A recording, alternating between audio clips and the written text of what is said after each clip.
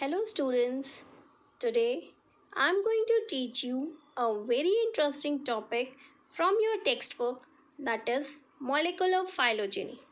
Although this topic is not the part of chapter life processes, but since we are having a very good concept and techniques nowadays, so I am keenly interested to make you aware this type of a concept of studying about how we are originated. So let's begin with it.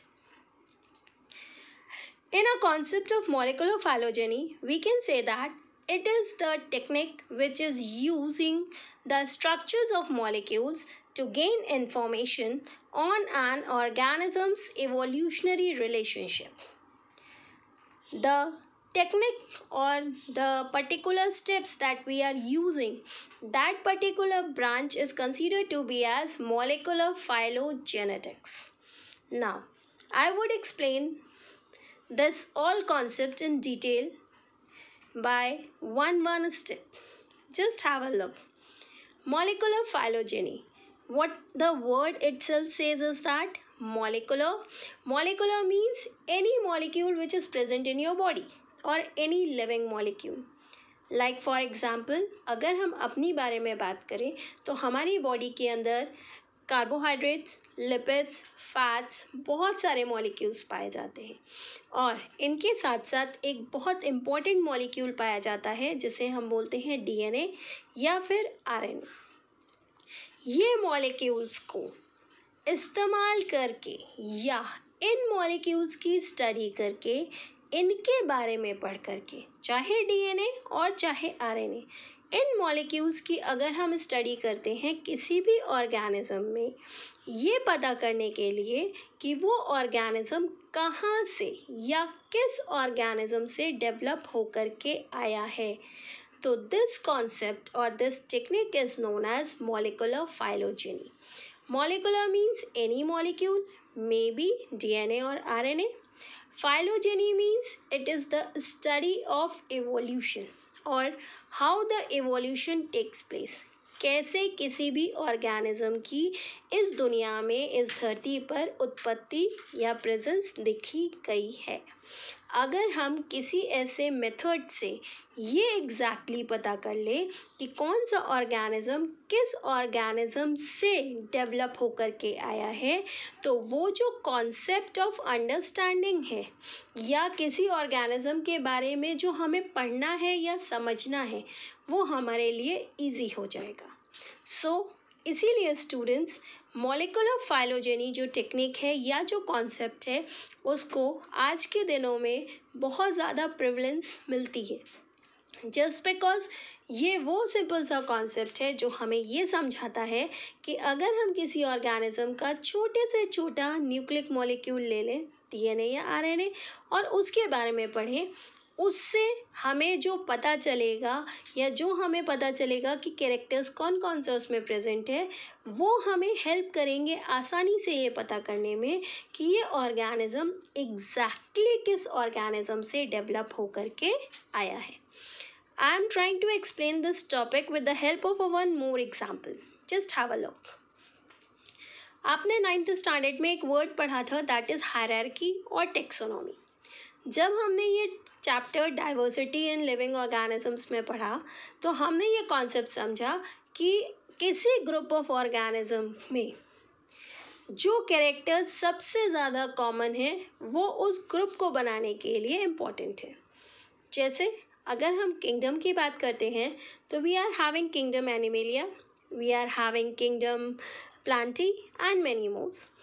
जब हमने kingdom बनाया तो हमने ये कहा it is a major group which include all those organisms जिनमें ये दो बेसिक कैटेगरीज या कंसेप्ट्स पाए जाएंगे.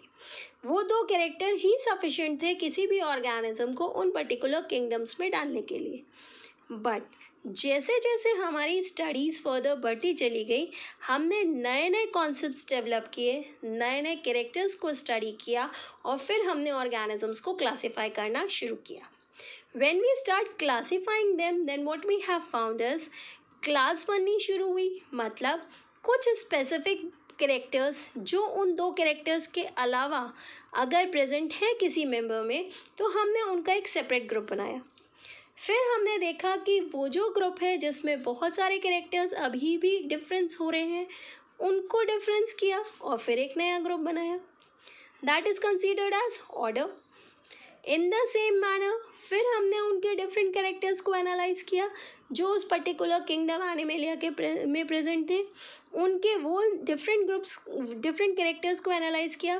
फिर हमने नया ग्रुप बनाया that we call it family. Then family में जो मेंबर्स हमने रखे उनको हमने देखा कि उनके पास कुछ आइडेंटिफाइड स्पेसिफिक कैरेक्टर्स हैं और उनके बेसिस पे हमने एक नया ग्रुप बनाया that is known as genus. तो अगर मैं इस कंसेप्ट ऑफ क्लासिफिकेशन को समझाना चाहूँ तो मैं सिर्फ एक सिंपल लैंग्वेज में ये बोलूँगी कि क्लासिफिकेशन का मतलब हुआ कि हमने अगर किसी पर्टिकुलर ऑर्गेनिज्म का नाम लिया तो मैं उसका जब जीनस पढ़ूँगी तो मैं उसके बारे में सिर्फ और सिर्फ उसी के बारे में सारे कैरेक्टर्स के बारे में जानूँगी। बट अगर मैं उसकी फैमिली को पढ़ती हूँ या उसके ऑर्डर को पढ़ती हूँ उस पर्टिकुलर ऑर्गेनिज्म के, तो मैं उनसे मिलते जुलते और जो ग्रुप मेंबर्स हैं उनके बारे में भी जानती चली जाऊंगी। इसी कॉन्सेप्ट को डिटेल में अगर मैं बोलूँ तो मैं क्या कर रही हूँ, I am simply classifying the organisms. But in the concept of evolution थोड़ा सा डिफरेंस है, वो ये कि हम यहाँ पे किसी ऑर्गेनिज्म के कैरेक्टर्स को पढ़ने की बजाय यहाँ हम ऑर्गेनिज्म के डीएनए या आरएनए के स्ट्रक्चर्स को पढ़ते हैं। आप ऐसे समझो जैसे आप जब इस दुनिया में आए तो आप इस दुनिया में आए बिकॉज यू हैव पेरेंट्स। आपके पेरेंट्स की वजह से। आपके पेरेंट्स किस वजह से आए, क्योंकि they have their own parents. But अगर मैं जनरली बोलूँ तो ह्यूमन बींग्स इस दुनिया में क्यों आए, बिकॉज वी सेड दैट कि हमारे एंसेस्टर्स कौन है, मंकीज़। तो अगर मैं कहूँ कि हम कहाँ से आए तो हम ये कहते हैं कि हमारा इवोल्यूशन मंकीज़ से हुआ है। बट क्या एग्जैक्टली हम मंकीज़ के जैसे हैं? क्या हमारे सारे कैरेक्टर्स अगर पढ़े जाएंगे तो क्या हम मंकीज़ जैसे होंगे? No, not at all. So here I would like to explain that DNA और आरएनए, अगर हम इन मॉलिक्यूल्स के स्ट्रक्चर्स की स्टडी कर लेते हैं ह्यूमन बींग्स का पता करने के लिए कि वो कहाँ से इवोल्यूट होकर के आए, तो और हम उनका डीएनए और आरएनए अगर स्टडी कर लेते हैं तो हमें एग्जैक्टली समझ में आएगा कि हमारा डीएनए जिससे मैच हो रहा है हम एग्जैक्टली उसी ऑर्गेनिज्म से डेवलप होकर के आए हैं। जैसे आप बहुत सारे क्राइम सीरियल्स देखते हो तो in that crime serials you have go for a one word DNA fingerprinting. What exactly DNA fingerprinting? It is the same concept that DNA के पूरा स्ट्रक्चर पढ़ लीजिए। आपका स्ट्रक्चर डीएनए का आपके पेरेंट्स से या उस पर्टिकुलर एविडेंस से मैच हुआ, that means either you are a culprit और आप उस पेरेंट के बेबी हो गए। बट इसी कॉन्सेप्ट को अगर हम अपने कॉन्सेप्ट ऑफ एवोल्यूशन में पढ़ना शुरू करें तो हम जो वर्ड यूज़ करते हैं या जो कॉन्सेप्ट टेक्निक यूज़ करते हैं that is known as molecular phylogeny. Here, if I'm saying this is my DNA, so it should resemble with my parents. Same as अगर मैं कहती हूँ मैं ह्यूमन बीइंग हूँ तो मेरा डीएनए जो being as a human being है मेरे से पहले पाया जस्ट पहले जो आने वाला ऑर्गेनिज्म था इस दुनिया में उससे उसे लगभग रिजेंबल करना चाहिए। अगर वो उससे रिजेंबल होगा it means that I directly evolute from that particular organism. Just have a look here. If I want to describe about evolution in detail, अगर मैं evolution को समझाऊँ तो मैं ऐसे समझा सकती हूँ किसी भी इंडिविजुअल या ग्रुप ऑफ ऑर्गेनिज्म को के उत्पत्ति या उसके धरती पे आने का जो पूरा हिस्ट्री है अगर मैं उसकी स्टडी कर रही हूँ तो I am simply studying about the evolution. बहुत पुराने टाइम में, बहुत ज़्यादा पुराने टाइम में डार्विन वॉज द पर्सन जो हमें इवोल्यूशन के बारे में बताता था। उनका कहना सिंपली ये था कि फॉसिल्स जो हमारे अवशेष मिल रहे हैं ज़मीन के अंदर गड़े हुए लिविंग ऑर्गेनिजम्स के, या फिर जो लिविंग ऑर्गेनिजम्स के किसी भी तरह के स्पेसिमेंस मिल रहे हैं, वो ही हमारे वो एविडेंसेस हैं जो हमें ये बताते हैं कि हमारा इवोल्यूशन कहाँ से हुआ है।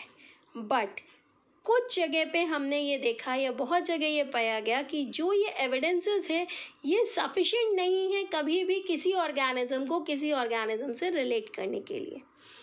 जैसे हम कह रहे हैं हम बंदरों से आए हैं, ठीक है, we get the evolutions different evidences, but अगर हम अपने बारे में एग्जैक्टली स्टडी करें तो हम बहुत सारी चीज़ें ऐसी नहीं जानते हैं जो हमें ये प्रूव करने में हेल्प करे कि we directly evolute from monkeys. So, for proving it exactly the real concept on which the evolution is based is studying about the DNA sequences or the DNAs or RNAs of any organism. अगर हम उनके DNAs या RNAs की study कर लेते हैं तो हमारे लिए बहुत इजी हो जाएगा ये समझना कि कोई ऑर्गेनिज्म किस पर्टिकुलर ऑर्गेनिज्म से डेवलप होकर के आया है, बिकॉज हमारा डीएनए या उस पर्टिकुलर ऑर्गेनिज्म का डीएनए उस ऑर्गेनिज्म से बहुत ज़्यादा मैच होना चाहिए। This concept was given by Hückel. Hückel, he has described this concept of phylogenic study in year 1866. But the concept of Darwin cannot be denied. हम डार्विन के उस कॉन्सेप्ट को कि जो फॉसिल्स हमें रिजल्ट्स दे रहे हैं या हमें जो एविडेंसेस के तौर पे मिल रहे हैं वो भी इवोल्यूशन बताने में हेल्प करते हैं, हम उसे डिनाई नहीं कर सकते। But this molecular phylogenic concept nowadays is widely used to understand how we all are evoluted on the earth or how our origin takes place.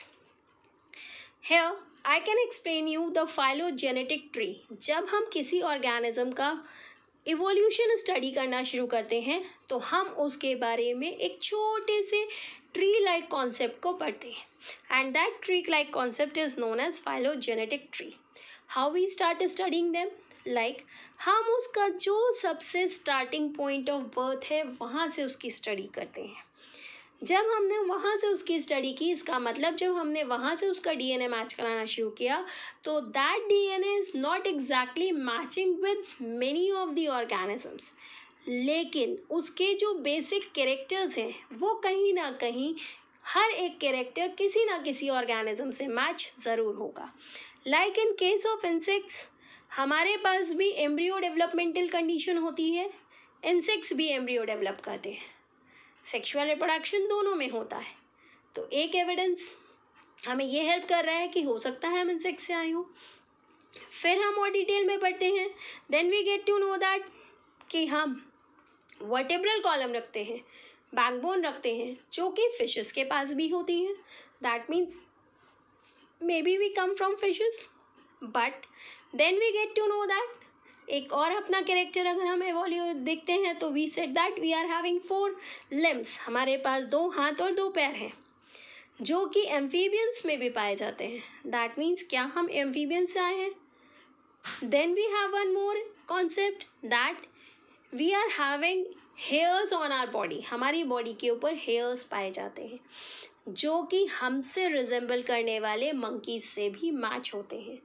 It means that यहाँ का जो कॉन्सेप्ट है वो कहीं ना कहीं हमें हेल्प करता है ये बताने के लिए कि हम बाकी ऑर्गेनिजम्स के कंपैरिजन में इस पर्टिकुलर मंकी के कैटेगरी या ग्रुप मेंबर्स से काफ़ी हद तक मिलते जुलते हैं।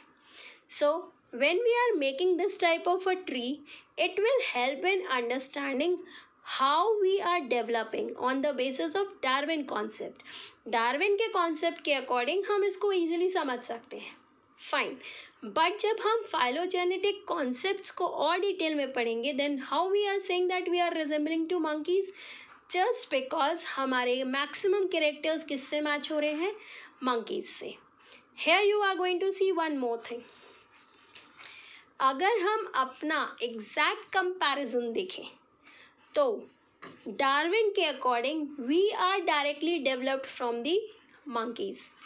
एंड हमारे साथ साथ ही औरंगुटान भी डेवलप हुआ, चिंपैंजी भी डेवलप हुआ और गोरिल्ला भी डेवलप हुआ। बट जब हमने अपना मॉलिक्यूलर एनालिसिस करना शुरू किया, then we get to know that कि पहले औरंगुटान डेवलप हुआ मंकी से, then gorilla is going to develop. Gorilla के में अंदर जो डेवलपमेंटल चेंजेस आए उससे एक नया ग्रुप डेवलप हुआ, that is chimpanzees. And chimpanzees में आने के एवोल्यूशन के बाद ही humans are developed, and that is the exact real reason that humans are found or present as a supreme organism on this earth। क्योंकि हम बाकी लोगों से डेवलप होकर के आए हैं, इसलिए हम उनसे ज़्यादा बेटर हैं। This thing only we can understand when we studied about the DNA or RNA of an organism। पर यही चीज़ अगर मैं सिंपल कैरेक्टर्स के कॉन्सेप्ट पे पढ़ूँ तो यहाँ पे मैं इवोल्यूशन के कॉन्सेप्ट में सिर्फ इतना कहूँगी that humans are directly developed from the monkeys। I hope this example have made you clearly understand why molecular phylogeny is more important than studying only the evolution evidences that are fossils। I hope you like my video. Thank you and have a nice day.